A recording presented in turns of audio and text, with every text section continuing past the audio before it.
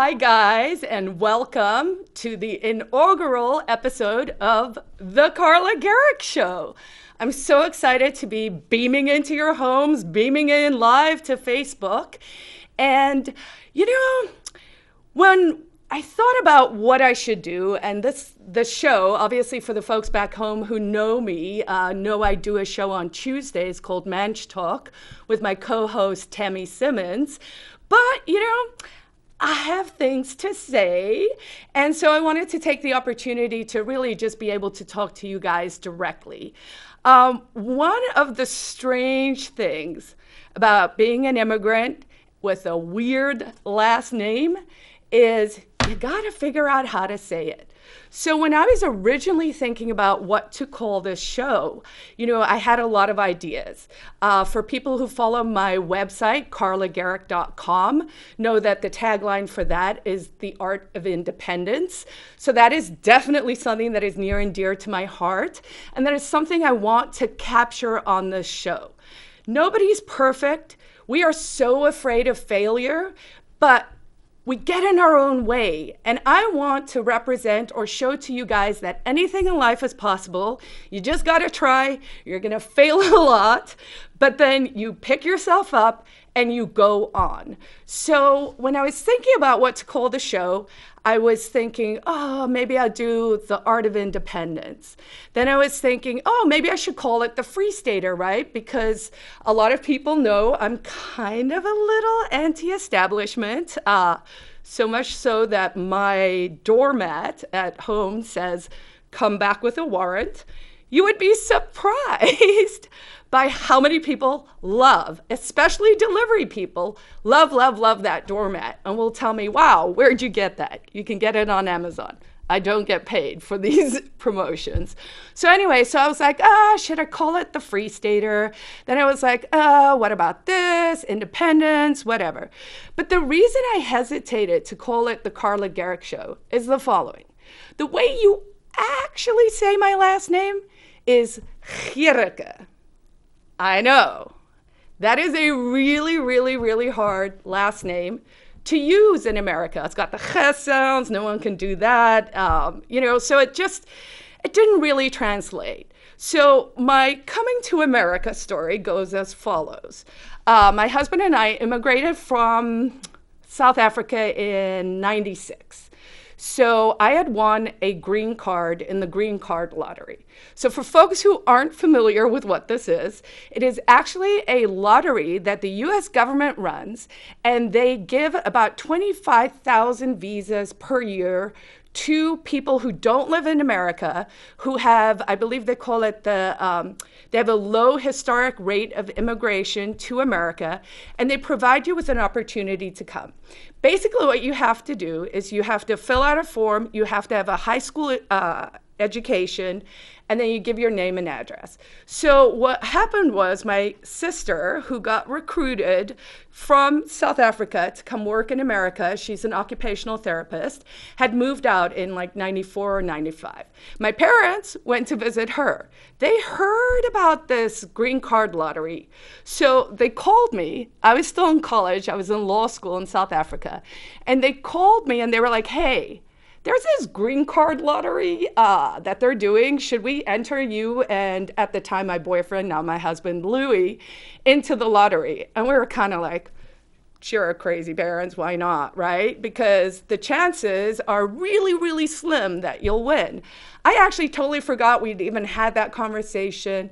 And we ended up, and this was around the time, this is like old school by this stage, but there was a movie that came out that was called Green Card, and it had a French actor in it called Gerard Depardieu, I think is how you say it, and Annie someone, I'm gonna blank on her name. Anyway, we had literally gotten back from watching that movie, and there was this massive envelope on my doormat, which did not say "come back with a warrant." It was just a normal doormat. And I was like, "Oh, there's this massive envelope. What is this?" And I opened it up and it was like, you have won the green card lottery. And I was like, no way, this is crazy. So anyway, we go through all the steps. It's a lot of steps. Louis and I actually were just dating and living together at the time, but we were like, should we get married? What should we do? And I was very gung-ho. I was like, look, I'm going to America. It's the best place on earth. It's the freest place. It's awesome. I want to go live there. Who wouldn't do that if you had the opportunity, right? So I was like, well, I'm going. And he's like, well, I love you, so I want to come too. So we go to the embassy in Johannesburg. And I had initially said, hey, like, if I get a green card, can my boyfriend get a green card too? And they were like, yeah, no. That's not how it works. If he wants a green card, he either needs to apply for himself or you guys need to be married. So we snuck off and got married. My parents were there. Louis' parents were there. We didn't even have wedding rings. We like borrowed our grandparents' wedding rings and the whole thing, right? And then we got married. We did the paperwork. We sent that in. And planned a proper wedding like 3 months later where the whole family came, and it was very, very nice. So anyway, long story short, now, you know, we're immigrating, we're planning things. We ended up packing 2 suitcases. We sold everything we owned. For me personally, like the saddest I was when I had to go sell my book collection. You know, I'm a big reader, regardless of what the internet thinks. I'm not anti-science. I'm a big reader, and I had a great collection of books. I had, you know, amongst other things, a collection of the entire collection of William Shakespeare's works, and you know, and I had to take it to a flea market and sell my books, and that was kind of sad. So you know, we immigrate. We've got the 2 suitcases. We're on the plane. And we're coming to America. So you have a bunch of paperwork and you get to America. And they're like, okay, immigrants, you guys got to go in this room over here, right? So they put you in a room that is literally called an interrogation room. That's a little intimidating. So we're sitting there, and it's actually a pretty big room, and there's you know, people from all nationalities, different immigration statuses, all of that. So you're sitting, you're kind of tired, you've been flying for ever and ever and ever because, you know, it's far to fly from South Africa. Really only Australia is further. It's like a 19 to 20 hour flight. And I think these were still the days where like you couldn't even fly all the way direct. Like we had to stop at Ile de Sol, which is a little island in the middle of nowhere where they would put in gas, and then you go to Europe and then you come here. Fine. So we're in this little room, and I'm sitting there, and you're tired and you're kind of nodding off. You're watching other people, kids are screaming, people, you know, the whole thing. And I hear this voice say, Carla Gericke, Carla Gericke. Now remember, I think my name is pronounced Gericke. So I'm like not even listening. I don't even think they said Carla. They just said Gericke, Gericke. And I was like, huh. And eventually I'm like, you know, and no one's responding. Eventually I'm like, do they mean me? Is this me? And I'm like, me, you know, so fine. So I'm like, huh. I guess that's how Americans say my name. Now, for anyone who's an immigrant, which really we all are, right? Because everyone's forefathers came from somewhere. So it's just generational in terms of how long ago you were fresh off the boat. But a lot of people know that the Ellis Island story is always like, either you have a weird name and they just Americanize it when you get there, or they change it, or all of that, right? So I heard the Gericke and I was like, I guess that's how you say it. But then it didn't feel right because your name is so much a part of you, right? It's the thing that you grow up with. It's the thing you always hear. So it's very actually unnatural to oneself to hear your name in like a weird pronunciation or in a weird way.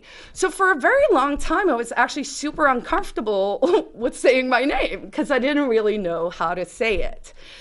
This would be less of a problem if I, 1, wasn't leading a fairly public life, and 2, wasn't running for office, So here's the catch, right? So in 2016, for the first time, I ran for state senate here in the great state of New Hampshire. So that kind of made it like, you're going to have to pick a lane. You're going to have to pick a way to pronounce your name and stick with it. And at the time, I was actually experimenting a little bit. So I was like, well, Gericke, maybe Gericke sounds closer, right? But also, based on the way you spell it, that doesn't seem entirely right and whatever. But I did meet a activist at Frank Ginta's office. And I ran into him the other day, which is the only reason I'm mentioning it. And he said to me the other day, he goes, Carla, do you know how many fights I've been in with other people about how you pronounce your name? And I was like, no, tell me why. And he goes, because the first time I met you, you said your name is Gericke like America. And I was like, wow, that's a great line. I should have stuck with that one. But little did I know, right? So in I think it was 2018, it may have been 2020, I was like, okay, I'm going to have to figure out a way to say my name that I feel comfortable with, that's translatable in America, that people can understand, and that's not confusing. So I was like, okay, let's just go with the thing the guy at the immigration office said, and we'll just go with Carla Gericke, right? So then I was like, people who have hard names, sometimes, especially in politics, they'll really lean into it, right? Like they'll either do a reel or they'll do something funny or something cute or whatever. I guess maybe this video will become my piece de resistance for this. But I thought, okay, maybe I can make some kind of really cute video that's translatable, that'll help people, that we could just put out on social, that explains how we say my name. So that was my genius plan. So I go to a function where there are like, I don't know, 70, 80 of, my closest friends, good friends. And I say to them, hey guys, would you guys do me a solid? Like if I do a call and repeat, can you guys like help me out so that we can create a little video that we can share on social, that we can help people understand how to say my name? And they're like, sure. So it's actually, it's set up, there's a microphone, there's a room, everyone's standing around. And I'm like, I think we're gonna have to make it a knock knock joke. So the idea was I would go knock knock and they'd go, who's there? And I would go, Carla Gericke. And then they'd go, Carla Gericke who? And then I would say something cute about my Senate race. I think that was like the way it was supposed to work. Now, I, to this day, do not know how or why or what the zeitgeist was that allowed this to happen. And sadly, we were going to Facebook Live it, and it ended up that it didn't record. And I'm sad to this day because it's like, man, I wish I had this actually captured on video. But I swear. So I'm standing there, and we practice once and it just goes normally. And then we say, okay, now we're gonna shoot and record and we're gonna put this out on social. Going forward, everyone will know how to say Carla Gericke's name, right? Fine, so I go knock knock and the entire room goes, come back with a warrant. I don't know how they figured it out. I don't know what the whisper campaign was, but it was the funniest thing, if you're anti-establishment, as I am, that had ever happened to me. I'm like, knock, knock, and they all go, come back with a warrant. And it was great, and it was wonderful. So that is an extremely long intro to welcome you to the Carla Gericke Show. So we're going to say the E is silent, and it's like Gericke, like, All right, so now that we have that out of the way, and you agree and I agree how we're going to say my name going forward, I'm very, very excited about this inaugural episode. So the flavor and the thrust of this show is going to be to interview people so that you back home can learn more about the Free Stater community, the business people who are moving here, the people who are, raising families. We have a saying, we say breed them for freedom. There are a lot of families and moms and homeschoolers and farmers, and just really, it's a fantastic community of people. And so I want to welcome you to meet my friends going forward. I'll probably always have a guest. The other goal of the show is to, again, as I said at the start, is to create this sort of vibe where people understand. I think we get so caught up in trying to be perfect, or we get caught up in, if it's not good enough, I'm just not going to do it. So we don't actually start to do the things we really want to do. So for people who know me, I actually, maybe 4 years ago, I just decided I wasn't happy with the trajectory of my life. I wasn't feeling healthy. I wasn't performing at my peak. I just wasn't where I wanted to be, right? I had just turned 45, 46 at the time. I was overweight. I was drinking way too much. And I was like, you know what? I want to change my life. What can I do, right? And I really thoughtfully and mindfully took steps to change my life.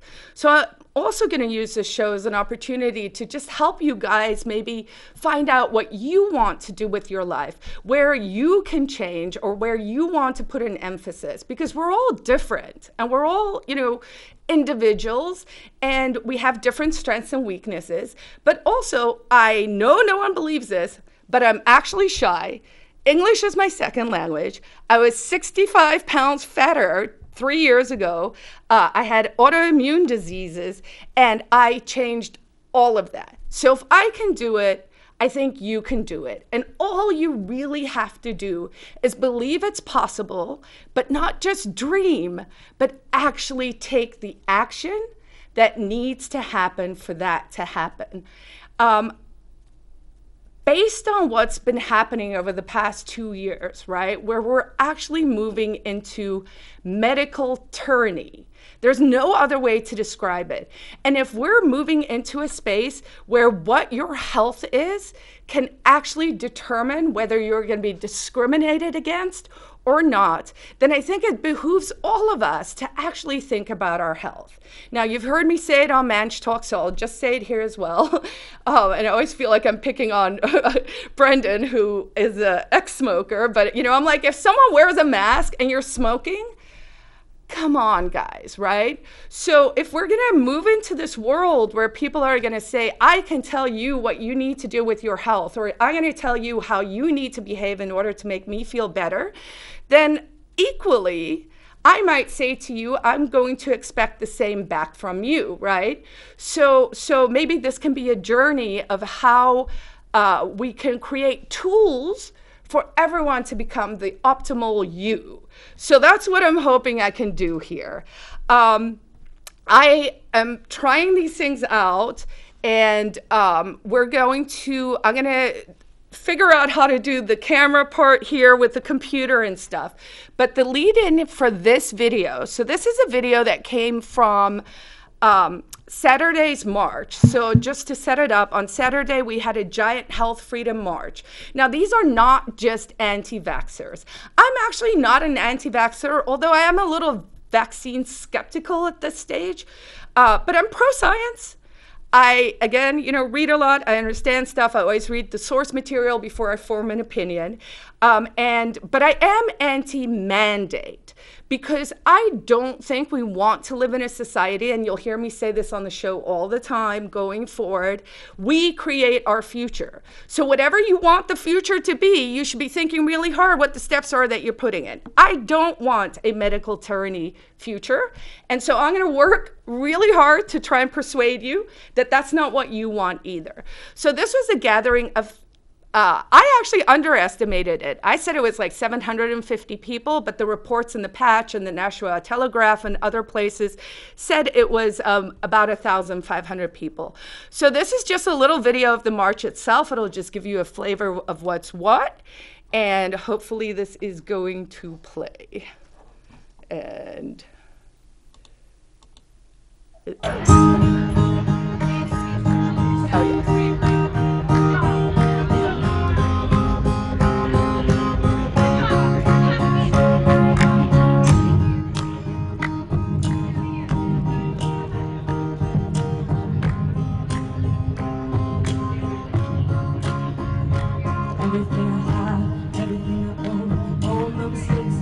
And just as you guys watched this, the lady singing was actually the band that was playing there. She was very talented. It was quite beautiful. And I actually started crying just for Facebook over here because there was this like 11-year-old kid who was holding this sign about his cousin had passed away from getting vaccinated. And he was just crying and singing freedom.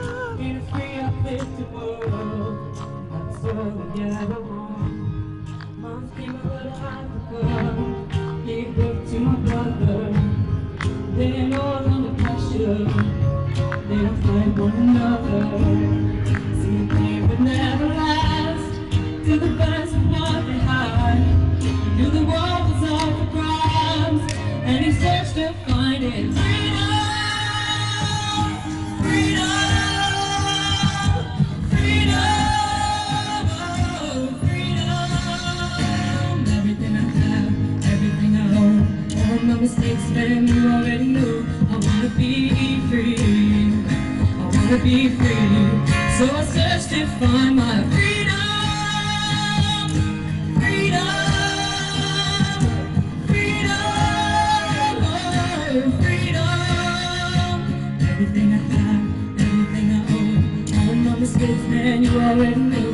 I wanna be free, I wanna be free. I never knew I'd have to hustle just to make it through. So I found myself skipping school, cause the girls don't think I'm cool. And because of that I didn't care whether You are not on pencil to track. I just wanted to be free to fail. And the fear is the real thing. It talks about that. Telling me I need to slow down, cause everybody in the whole town, cause they know how I get down. From another town. Can you believe we're still around after so many hit the ground? And we ain't gonna stop now until we get that freedom. Oh, that was a good picture too. I needed a new conspiracy theory because they're all coming true. Freedom. Everything I have, everything I own. All my mistakes, man, you already knew. I wanna be free. I wanna be free. Won't stop till I find my freedom. Freedom. Freedom. Oh, freedom. Everything I have, everything I own. All of my mistakes, damn, you already knew. I wanna be free. I wanna be free. Here we go now. If you wanna be free in a land that's drug free, put your hands up. Put your hands up. If you wanna be free from all your misery, put your hands up. Put your hands up. If you wanna be free with plenty money, put your hands up. Put your hands up. If you wanna be free, just praise G.O.D. Put your hands up. Put your hands up. That was the best part. The fire trucks came and they drove around and they were all honking in support too. You know, this is going to create a coalition between all the people who really care about freedom and human dignity. Everything I own, all my mistakes, and you already knew. I wanna be free. I wanna be free. All right, so we figured that out. So that is 10 pluses for Carla and Brandon. So I feel really good about that working out. The other video I did want to show for this week, and I think one of the things we'll do on the show, because I just got my 5-minute warning. So that went fast, and it wasn't half as bad as I thought it would be. So this is just a very short part about the speech I gave there. It's like a couple of minutes long, and then I'll wrap up, and then we will be doing this every Wednesday at 11 a.m., starting with some guests pretty soon. So this was the my part of the speech, and yeah, we'll just go with that. An incredible turnout here. This is the new future. So pat yourselves all on the back for being here today. So, as she mentioned in the intro, my name is Carla Gericke. I will be running for Senate against Lou D'Alessandro again next year, so don't forget about that. But last year, when we were kicking off our races, we were here in March and April to say no to the lockdowns. I'm glad to see so many people are here, but I will tell you, and Larissa asked me, she was like, you need to be the ray of sunshine. So I'm going to try and do that. I'm going to be mad for a little bit and then we'll be happy, okay? So last year when we showed up about the lockdowns, I was walking in and I was doing a Facebook Live, and the crowd behind me was chanting, live free or die, live free or die, live free or die. Now, that doesn't work so well in a pandemic. It doesn't play well on the media. So I have this notion, if we could sort of rewrite things, right? So one of the terrible things that they've done over the last year is they basically nearly changed people's brains. We've seen a lot of signs here that talk about fear is the virus. Fear is the virus because scared people are controllable. So look to the people to your left and right, because we are the people who are not scared. All right, let's jump forward a little bit. The cortisol shot and the adrenaline will get going and all of that.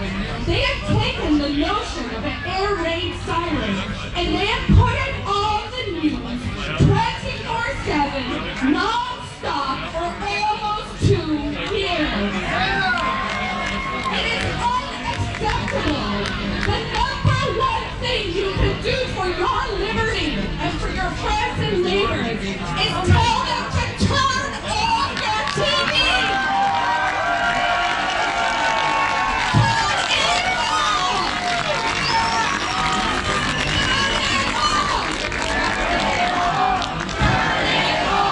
Turn it off. Before we turn it off, thank you so much. We're running out of time, so that gives me a sense of, how much we can do on a show.